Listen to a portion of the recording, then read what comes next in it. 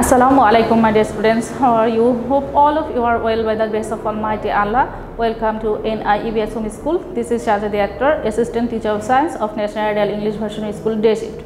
Today I am going to take a physics class for class 10 students. My dear students, our today's topic chapter 11 discussion part 3. Today's lecture number 11 and SW number 9. My dear students, let's start our class. Today we will discuss about the resistance, about equivalent resistance that in series circuit and in parallel circuit.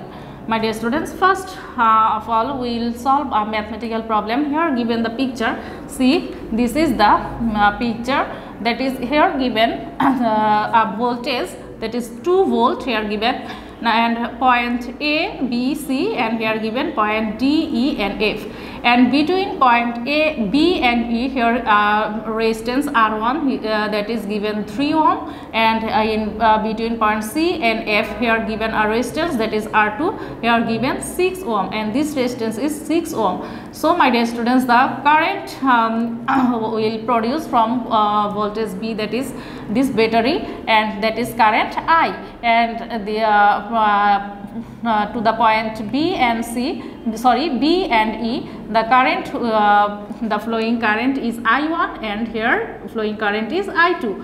And my dear students, see the at point D, E and F is connected with ground. Okay, now see the question, determine the value of I1 and I2. The circuit is shown in this figure. Okay, that means we have to find out the current I1 and I2. Okay, so the here given the voltage at point A, B and C is 2 volt. Here given C, my dear students, see here given point A, B and C is connected with this volt, that means 2 volt. So here the voltage is 2 volt. Okay, and the voltage is point D, E and F is 0 because it is connected with ground. So the current through the resistor BE will be current through the resistance BE will be I1. Suppose this is I1, so I1 will be from Ohm's law we know that I equals to V divided by R. So here given I is 2 volt. Okay, I is 2 volt and resistor is R1, that is 3 ohm. So it will be 2 divided by 3, that means it will be suppose do this calculation, so it will be 2 by 3 ampere. The unit of current is ampere. Okay, now the current through CF, that means I2. So I2 will be V divided by R2. Okay, it will be R1, so V divided by R2. So here V is also 2 volt because A, B and C voltage is 2 volt and R2 is here given 6 ohm. So it will be one third ampere. So my dear students, the total current will be I equals to total current will be I1 plus I2. So it will be I1 means 2 divided by 3 ampere plus I2 is 1 divided by 3 ampere, that means it will be 1 ampere. So my dear students, this is the answer. So I think all of you have understood this mathematical problem. You have to practice more like this mathematical problem. Now come to next one, equivalent resistance in series circuit. My dear students, what is the first of all we have to know what is series circuit. See, if there is more than one resistance in a circuit, we can see that we can say this circuit is called series circuit. So in the we will see how this resistance can be considered as a single equivalent resistance. My dear students, see the figure here given in this circuit here given 2 resistance R1 and R2. So we have learned that in if there is more than one resistance in a circuit, we can say this circuit is series circuit. Okay, so in this figure there are 2 resistance and C is connected to the with the ground. Okay, so its potential is 0. Its potential will be 0 and the potential of A is V. Okay, the potential of A is V and the potential of C is 0. So we don't know the potential of B, but we know that the same amount of electric current, that is I, flow through R1 and R2. The same current will flow through R1 and R2. So to keep it simple, we can say the sum of two resistance is the total resistance R, and the current will be I equal to V by R. But let us prove that rather than writing it. So let us assume the potential at point B. At point B is VB, and the point B is VB. So my dear students, now we will prove this one. See, let us assume the potential at point B is VV. Okay, so then for the first resistance R1 we can write I equals to V minus C. I equals to V minus BV. For resistance R1 we can write I equals to V minus BV divided by R1. Okay. Then again for resistance R2 we can write, for R2 we can write I equals to VB minus VC divided by R2. Okay. So here VC is 0 because C is connected with ground. So VB minus 0 divided by R2. So it will be VB divided by R2. Now from this equation from these two equations we can write I equals to V minus VB divided by R1, that is this one, equals to this one, VB divided by R2. So from this we can write V minus VB into R2. We can do the cross multiplication, and VV into R1. So my dear students, now we can do the multiplication, that is V R2 minus VV R2 equals to VV R1. Now we can write VV R1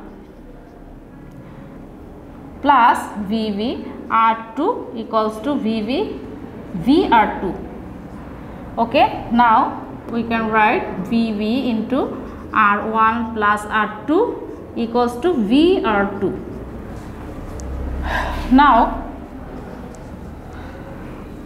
we can write this one, VV equals to R2 divided by R1 plus R2 into V. Okay, my dear students, now we can write this equation VV equals to, from here we can write this equation VV equals to R2 divided by R1 plus R2 into V. So the current will be I equals to VV divided by R2 equals to V divided by R1 plus R2.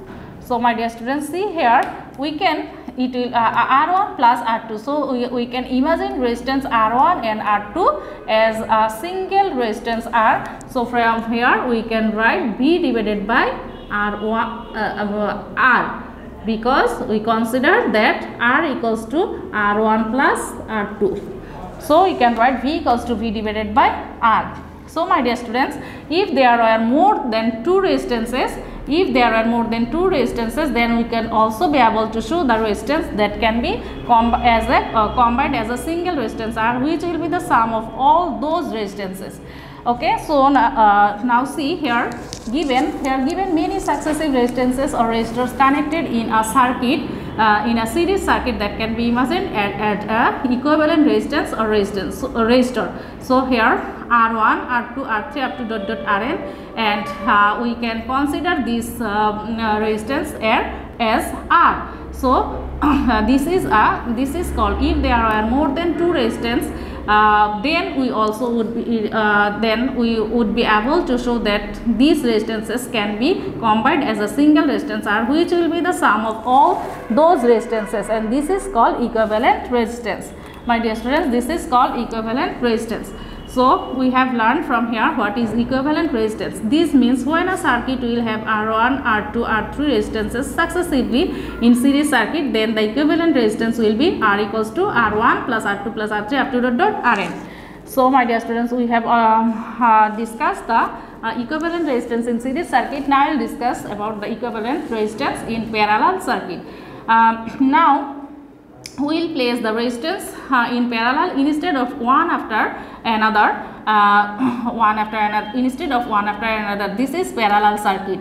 Okay, in this circuit we have named different point as A, B, C, E, A, B, C, E, A, B, C, D, E and F. Okay, so point A, B, C, E and we can understand from this figure that point DEF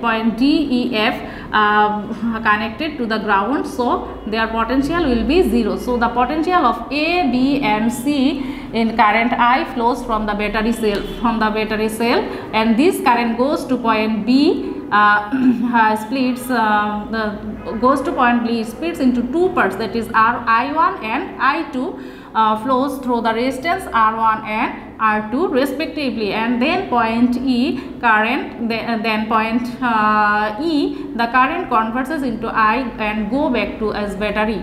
Okay, and go to the battery as I, and we have already said the current comes from the battery and flows through the circuit and then goes back to the battery. So no electric current can be created or destroyed in this circuit. So we can write that I equals to I1 plus I2. Now we can find I1 and I2. So from here we will find out the I1. I1 means the VV,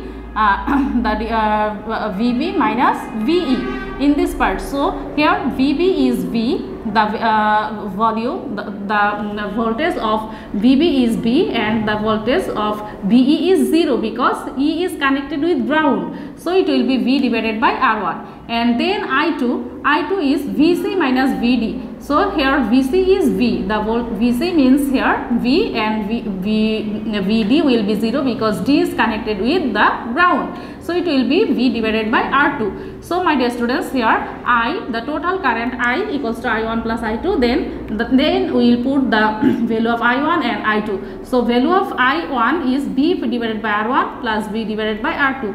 So we can write like this: V into 1 divided by R1 plus 1 divided by R2. So my dear students, this is the parallel circuit. So in this case we can define an equivalent resistance instead of R1, 1 divided by R1 and 1 divided by R2 as R. So where I equals to V divided by R and 1 by R equals to 1 by R1 plus 1 by R2. So my dear students, here many parallel resistance or resistor can be imagined as a single equivalent resistance or resistor. So R1 here, R1, R2, R3 and up to Rn. We can write this, we can consider this resistance as a single equivalent resistance R.